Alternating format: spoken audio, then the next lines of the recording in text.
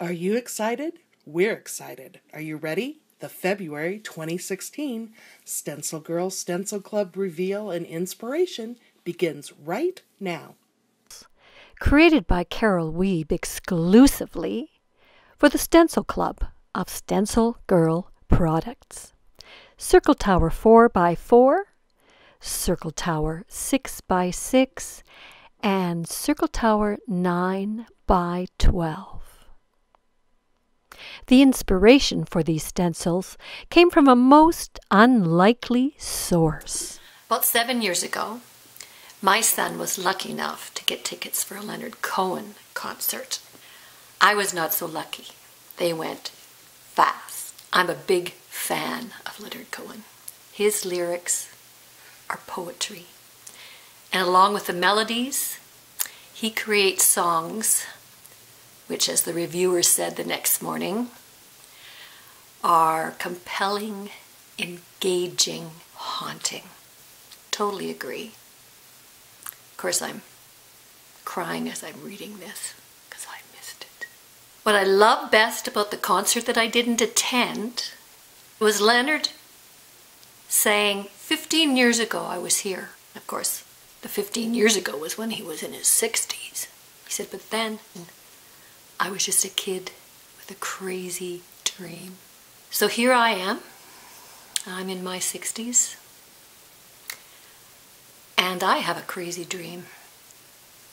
And I love that I can think of myself as a kid with a crazy dream. So I decided I would do a Leonard Cohen-esque thing. I can't talk like him. My voice isn't low enough. But I do write poetry, so I compose something to hopefully elucidate what was in my mind when I created these stencils. I'm just going to show a little flash here of who I'm trying to be. I don't know if I'm allowed to do that. But here's the poetry I wrote for Circle Tower. I stumbled past a circle tower where I sensed the presence of a higher power. I would need wings for such a steep ascension. No feathers sprang forth to save the day. No angel arrived to bear me away.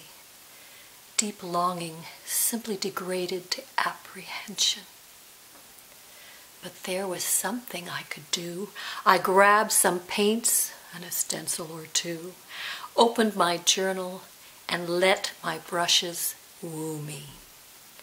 As my hands formed their imperfect art, it soothed my mind and calmed my heart. I found a place where the world could not pursue me. As a creature of impermanence, I received a glorious recompense.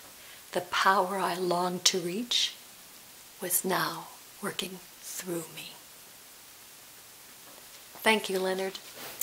Seriously though, a lot of my stencil designs begin serendipitously, accidentally. I look at something and I think, stencil design. Well, I love to make abstract art, and I made this. When I make abstract art, I just let the colors, the shapes, the textures, it just all flows together. Then I'll often bring in line work.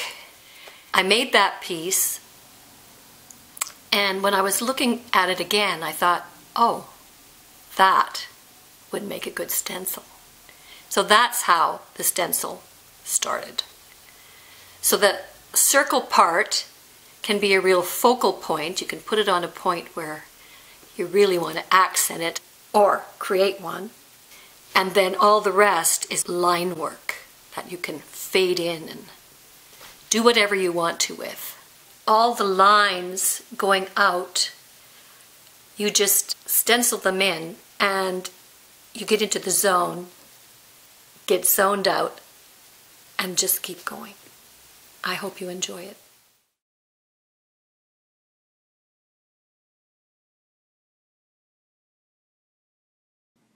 For more information about our products, Please visit us at www.StencilGirlProducts.com. Thanks.